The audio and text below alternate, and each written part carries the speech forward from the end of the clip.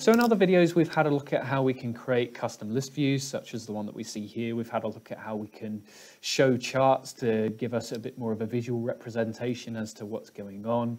But what I want to show you now is how we can encourage collaboration and group discussion around certain areas of Dynamics 365 for sales. Now, of course, you know, Microsoft don't just develop Dynamics, they also manage and develop Office 365, and one of the most recent updates has been the introduction of Microsoft Teams, which obviously is replacing Skype for Business, as a really good tool to collaborate with our peers and reduce reliance on sort of one-on-one emails. So what we're going to do here is we're going to take this custom list view that we've created within Dynamics, and we're going to integrate it with Microsoft Teams to encourage that group discussion. So first thing we need to do is click on Office, then click on Teams.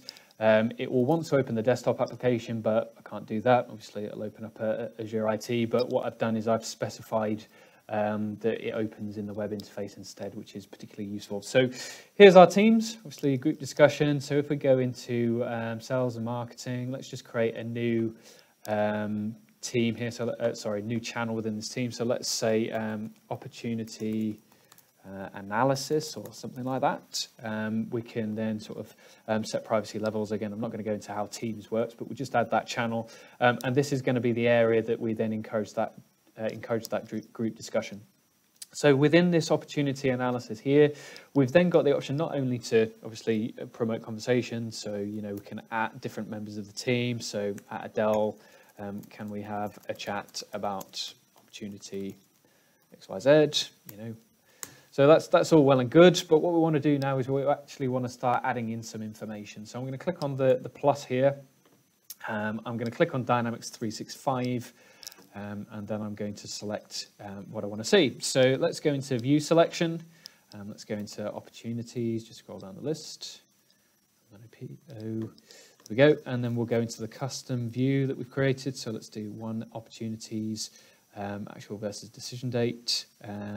Click on Save, and then what it will do is I'll add another tab at the top of our Teams page, and then what we can do is we can click on the little conversation here to promote discussion around this opportunity list and analysis view that we've got, and we can even show the charts in there if we want to start dissecting that as well. So we've got Dynamics 365 for Sales embedded within Microsoft Teams with the ability to encourage group discussion. So again, we can tag Adele if we want to.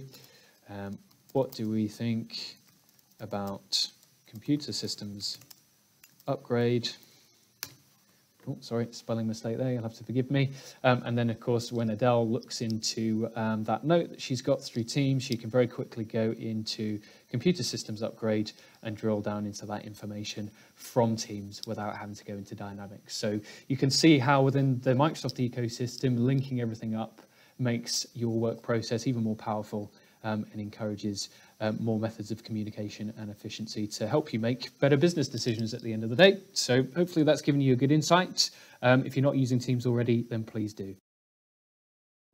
To order Dynamics 365 licenses or to sign up to a 30-day free trial, navigate to d365.link/now.